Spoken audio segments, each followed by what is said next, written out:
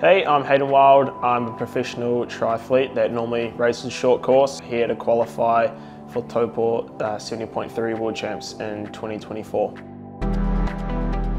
Yeah, Melbourne kind of came on my calendar as it was at the end of my short course season in the 2023, and I thought it was the perfect opportunity to get in quick, as I know there's been a lot of racing in the long course kind of area and a lot of the long course athletes are having some time off. So for me, it was a good opportunity to finish my season here in Melbourne to try and qualify for Taupō next year. You know, I was born in the town, so I'd love to compete in the 70.3 World Champs, and yeah, try and bring it back for New Zealand. In Melbourne, there's only two spots for pros, so you know, to get a podium on a race is always very difficult. You know, you need things to go your way. There's so many things in a triathlon that you can't really control, so this is, I guess, new territory for me. The longer the race, the more things can happen, so I just got to hope to you know, perform well and do all the things I can do right to head into yeah, that top two position. I can tick the box for my qualification nice and early, and you know, same with the age group athletes as well. Like, you know, I was an age group athlete myself.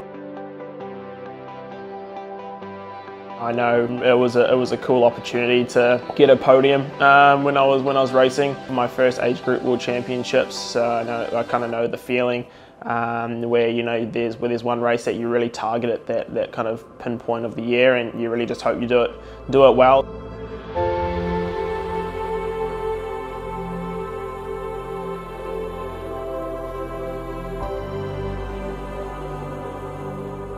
You know, there was a bit of you know, ups and downs of what the swim was going to be like in the morning. But stoked, you know, we got to get wet, which was lovely. You know, it was 800 metres. You know, it wasn't the fastest swim, but it was nice, and was stoked to lead out of the swim. Yeah, for me, just wanted to apply pressure through transition and that first 20k of the bike.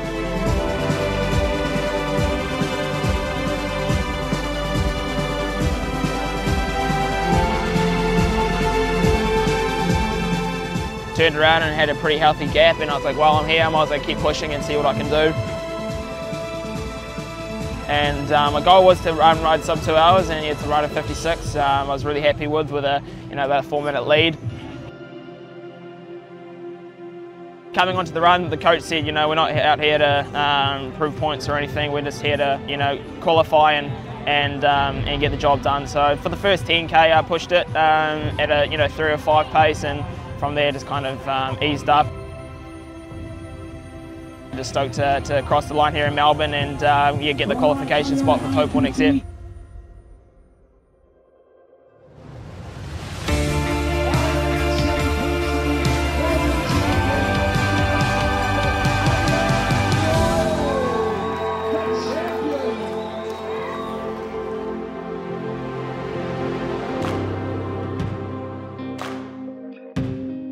Coming from Taupō, and you know, I was born there, and my whole family has kind of been, you know, they've grown up around that King Country area, around Raetihi, Turangi. Yeah, I think a North Islander boy, I think Taupō is the centre of New Zealand, but it's the centre of adventure.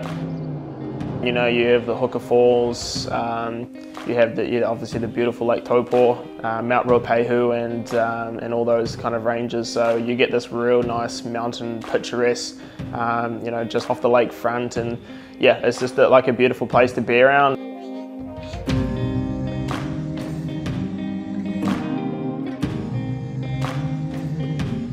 You know, I spent a lot of time there as a kid, and driving back and forth to see my grandparents. So the roads that I normally take from Whakatane to like Turangi is normally the course through Reparoa that we normally take.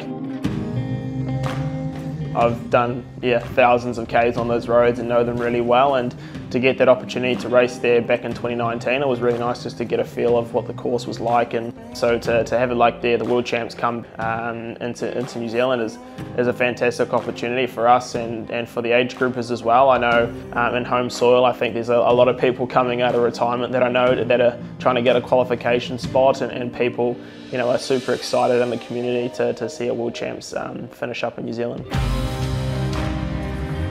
When I first got the bronze medal in Tokyo, that was a pretty special moment. You know, I wasn't really seeded as one of the favourites to win, so to kind of be in that position and now coming into Paris as one of the hot favourites is pretty awesome.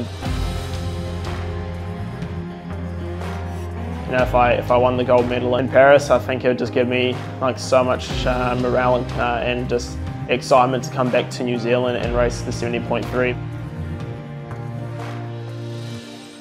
Yeah, I'm real stoked. You know, it's been a great season. I've had a few ups and downs and a few mishaps, and it's just really nice to finish off here. You know, winning here in Melbourne, and yeah, I'm just proper stoked to finish off the year on a high.